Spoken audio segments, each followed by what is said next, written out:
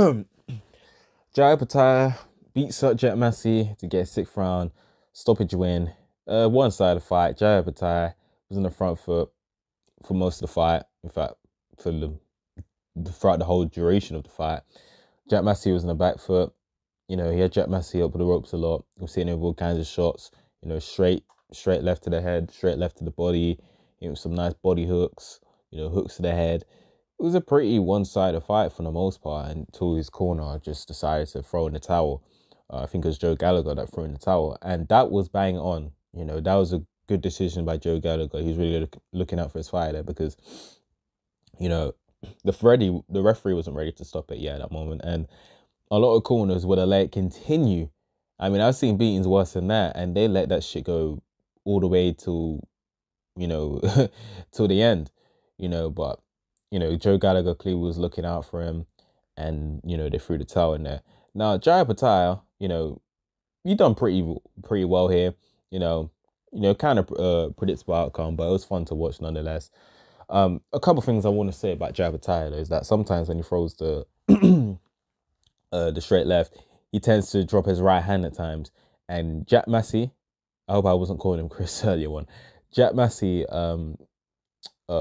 he was trying to time the left hook on Jai Opetaia at times, and apparently he did catch him a couple of times with it, but you know, nothing too serious.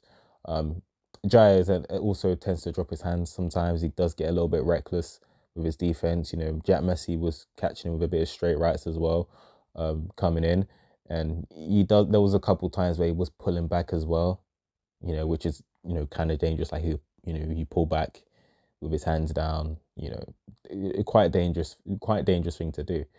I would also like, and you also throw the uppercuts as well from like the wrong range because his uppercuts weren't exactly accurate. You know, he'd be throwing it from like too far out at times, and you don't want to throw an uppercut, you know, from too far out. You know, if you're throwing an uppercut, you better make sure you're accurate with it because your opponent is going to time you. So that's just basically things he needs to work on. I also like to see him use more angles. I like to see him, you know, sidestep around his opponent's sport because he's a southpaw. You know, he could be able to get away with that. You know, like how Bam Rodriguez does it, where he sidestep, you know, to his opponent's blind side, you know, and hits him, you know, with a couple of shots, like how Lomachenko would do it. You know, Usyk would do it too.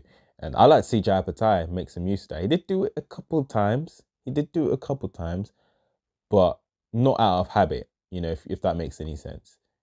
So hopefully that's something they implement in his game more, is to, you know, get him to use angles more, you know, take advantage of the fact that he's a southpaw. But yeah, that's all I gotta say. I like watching Jai Opetaia fight. He's actually one of my favorite fighters today. He's entertaining. I like to see him fight like Chris Smith. I know he tried to fight Chris Smith, but Chris Smith decided to fight Zerdo Ramirez instead. But he was acting like he wanted to fight Jai. Like, these guys over at Boxer, man, they're very sketchy. You know, like how he was supposed to fight Richard Riakpo, and then they pulled him out on the fucking day of the purse bid. So Jordan Thompson, who's green as hell, had to step in there instead. But at least he stepped in there. I know he got his ass whooped badly, and I don't think he's ever fought since. And that was already a year ago. Crazy how time flies. But at least he got in a ring and fought Jai Opetaia instead. While Richard Riakpo ran away, you know. So I like to see Jai Opetaia, you know, collect other belts, beat Chris Smith, or, you know, fight the winner of Smith and Zerdo. And then there's also the WBC champion as well. The guy's called Noel I'm not even going to pronounce his second name. I don't think it's how it's pronounced. I don't remember it. He's a German-Armenian fighter who's WBC champion, and I forgot. That's how great the cruiserweight division is, people. You know, and I'm pretty sure he fought on the Don King show last time as well in 2024. Can you believe that? But yeah, that's all I got to say. So first, I'm out. Peace.